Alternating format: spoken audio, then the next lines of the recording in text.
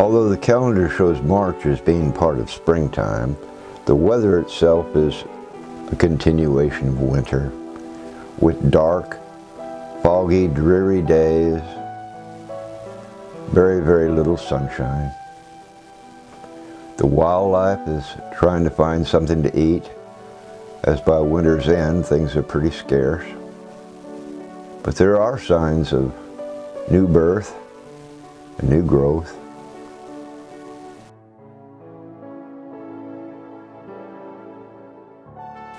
The sneglockens come out and really give you the first idea of spring is in the air. The swans have started to arrive again, but not in the massive flocks like in times past. Silver cranes are very rare in this part of Germany. We were lucky to get a shot of those. Driving down the road, the Mirabella trees are starting to bloom. They'll be full of fruit by summer's end. The gray swans and rabbits have started to appear, and the animals are enjoying the few short moments of sunshine.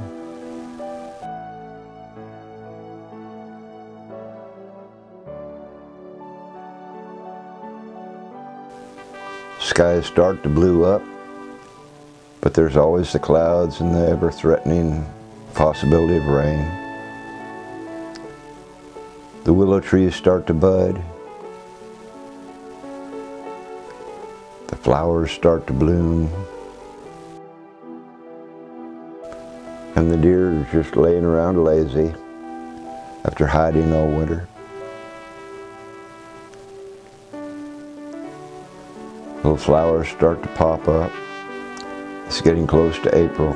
The grass is starting to green, and the animals are starting to lose their winter hair.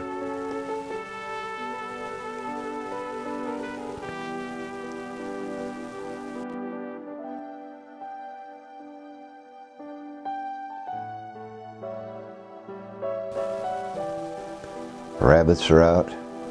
Don't see them at all during the winter, and you won't see them in the summer because the grass will be too tall. But this is a typical morning in March.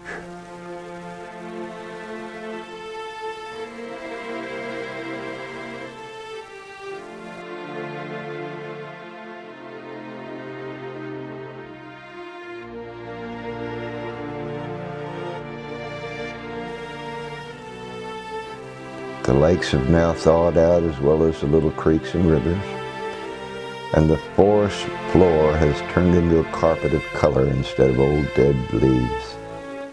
But we are not alone. Geese this year have also failed to come in great migrations, but they do come a few at a time, land in this little lake, and then move on. This guy's around all year round.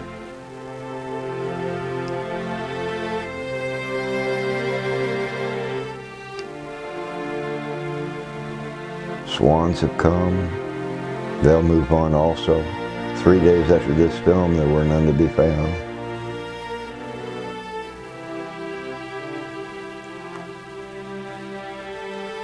And the trees all start to finally green up. April is here. The fields are green. Farmers are planting. Trees are all in bloom. A really pretty time of year. It won't last long, because cold weather is not past yet.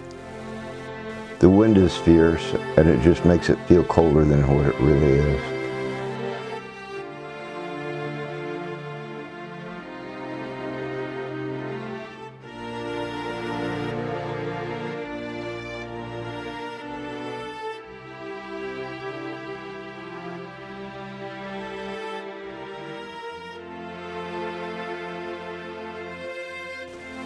Cranes don't seem to mind it as they wander through the freshly planted fields.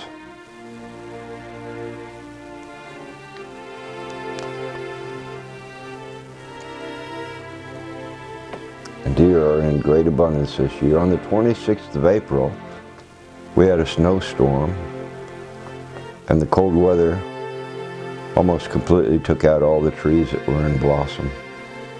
It was hard to film that fox as the snow was falling so hard the camera wouldn't focus.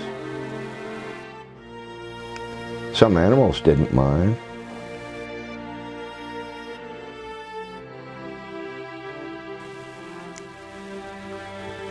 But others did.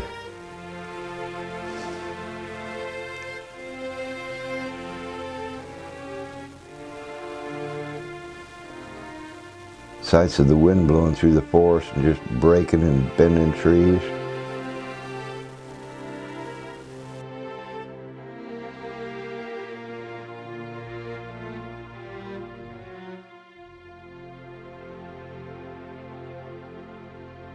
Then comes May, and it seems like overnight the fields shoot up with growth and the animals seem to really become alive, enjoying the warmer days, the sunny days.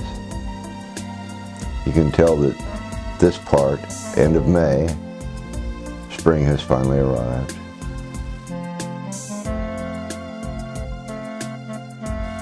Cormorant takes a sunbath.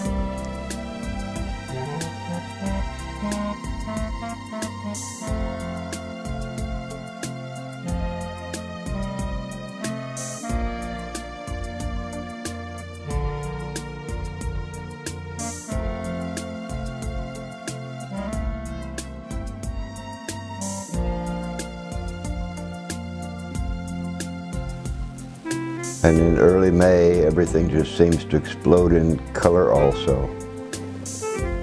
Flowers start to bloom.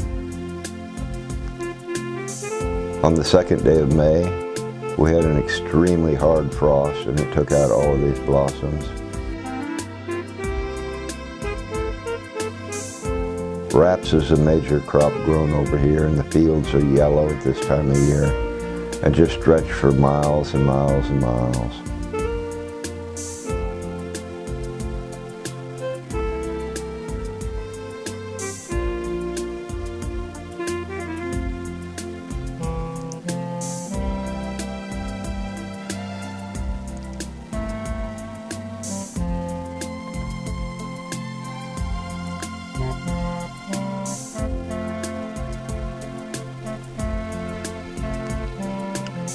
Some farmers have already started cutting their hay, and others are mowing their trees.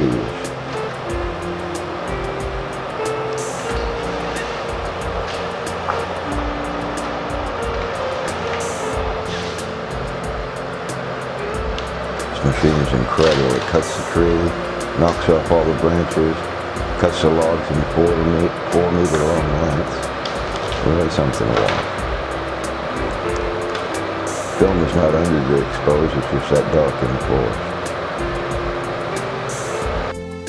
Look at after he's been through an area.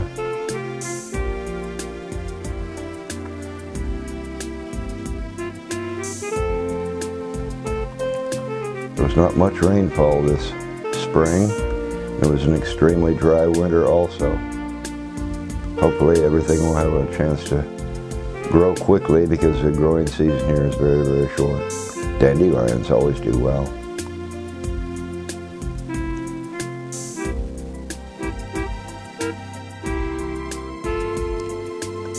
You don't want to stand behind this guy. I won't tell you what he's spreading, but you can guess.